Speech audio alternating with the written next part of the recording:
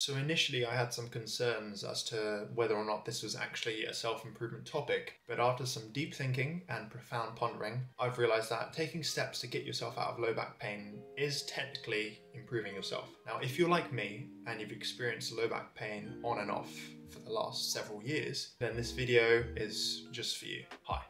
For those of you who are new here, welcome. My name is Matty. I'm a male model, physiotherapist, and fitness enthusiast. And in this video, I will share with you how I fix my low back pain from the perspective of a qualified specialist musculoskeletal physiotherapist and as someone who has experienced low back pain. Just a quick disclaimer to say that if you experience pins and needles or numbness in both legs, numbness around the groin, sudden giving way of both legs, or if you have any significant changes in bladder or bowel function, then you need to go straight to A&E because it could be something quite serious known as cauda equina. And of course, always consult with a family physician or GP if you're not sure about anything, because they are the true medical professionals here. Without further ado, let's get on with the video. There are different types of low back pain and each have different causes. The one we're going to be focusing on today is non-specific low back pain, and it's usually to do with the musculature around the back. However, you can take the principles from this video to rehabilitate most different types of low back pain. For example, if you have any sort of nerve irritation or sciatic nerve irritation, or some people like to call it sciatica, which is where one of the discs in your spine is touching one of the nerves, and as a result you get this referred pain down one of your legs. Okay, so the first step is controlling pain. Let's say you're in the garden doing some gardening and you lift a heavy bag of soil, or you're in the gym and you're doing a deadlift and your technique maybe is a little bit subpar, a little bit suboptimal. And as you're lifting that weight, as you're lifting that bag of soil, you feel your back pop, you feel it go. So the first thing you want to do is stop doing that activity that's aggravated the back. If you hurt your back deadlifting, then you're not going to just carry on deadlifting, are you? You're going to stop. You're going to be like, oh, I've got to leave it alone now, I've got to rest, I've got to stop doing that thing that's caused it pain. If the pain really is severe, then of course rest, lie down, take your anti-inflammatories, NSAIDs, ibuprofen or paracetamol. If you're not sure about pain medication, go and check with your GP or your family doctor. But if you can pinpoint the area where you're getting pain, then of course you can put an ice pack on it. The second step when pain has settled is to start gently moving, because what you don't want to do is just lie in bed and stiffen up. And not only will you stiffen up, but the muscles around your body will just get weaker because you're not moving around, because you're not using them. So here are some exercises that you can do. The first one is a cat-cow. Begin on your hands and knees in a crawling position with a neutral spine. As you inhale and move into the cow pose, press your chest forward and allow your belly to sink. Lift your head and relax your shoulders away from your ears, gazing straight ahead. As you exhale, come into the cat pose while rounding your spine, tucking in your tailbone. Release your head towards the floor as you relax, and repeat for the desired number of repetitions. The next one you can do is the side-to-side bends, like a penguin. Stand with your feet shoulder width apart, have your hands by your sides, bend sideways towards one side. Do not push through the pain, hold for 2 seconds, and then slowly return to the start position. Repeat this for the other side, and do this for the desired number of repetitions. The next exercise is a pelvic tilt, where you lie on your back. You can lie on the bed or on a yoga mat, and what you want to do is imagine that there's an egg underneath your back and you're trying to gently squeeze it. So you take a breath in and you gently squish the egg and maintain that pressure for 2 seconds and then release. You might also then choose to ease yourself back into some normal daily tasks, such as driving, cooking, maybe a little bit of cleaning. And 72 hours after the initial trauma, if it was indeed trauma that caused your low back pain, you can start putting heat on it. So like a wheat bag or a heat bag that you can pop in the microwave or hot water bottle.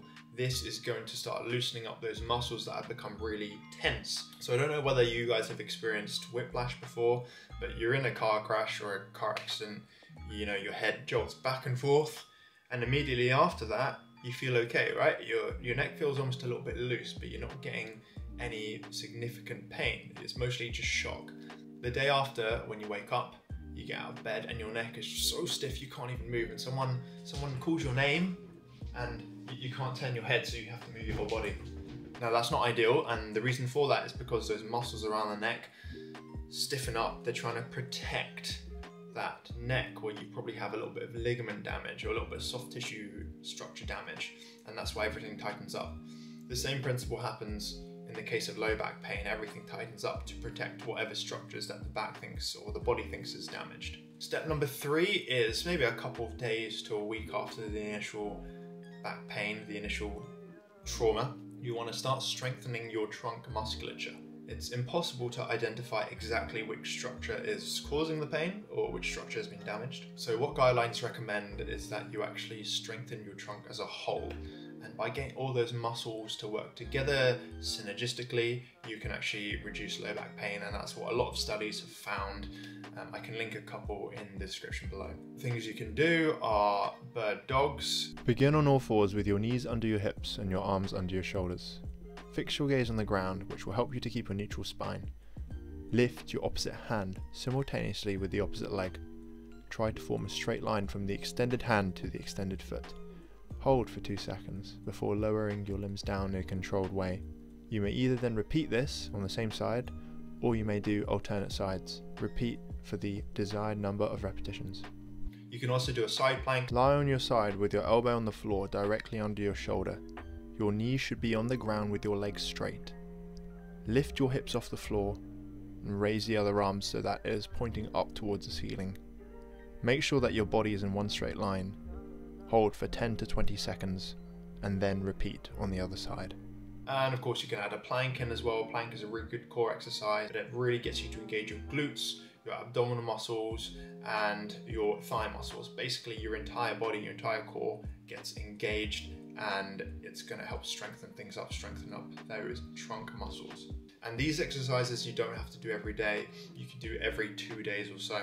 And it's really important that we get the glutes firing, because the glutes work synergistically with the muscles in the lower back, and it's part of your core, so you need to make sure those are strong. You might also choose to start returning to the gym, but when you go back to the gym, you don't want to pile on the weight that you were doing beforehand. You want to actually start a lot lighter and build yourself back up, and make sure that you're listening to your body and not pushing through pain. There are actually a few good exercises you can implement into your strength routine. So the first one is that you can do some hyperextensions on the floor. Begin lying face down on the ground with your arms overhead and straight. Lift your head, arms and legs up off the ground simultaneously while keeping both the arms and legs completely straight. Keep your gaze down at the ground to maintain a neutral spine in the neck. Then lower everything back down at the same time. Repeat for the desired number of repetitions. Repeat this for 10 to 12 repetitions, and you can do this for 3 sets. Again, not every day. You might choose to do it 2-3 times a week with whatever exercise program you're doing. If you guys are interested, then I've actually made an ebook with a video tutorial, and that goes into more detail about low back pain, so I'll leave a link in the description below. Now, if you follow these tips, then you're probably well on your way to resolving your low back pain. Remember that these things take time. It doesn't go away just like that. But if you manage the load, you modify your activity and slowly build yourself into your original routine with some strengthening exercises that I've given you, then you'll be grand, you'll be fine. And I'll catch you guys in the next one. I'm on my own, broken alone. I feel the rain crashing down. All around this empty town, I'm searching for the lost and found.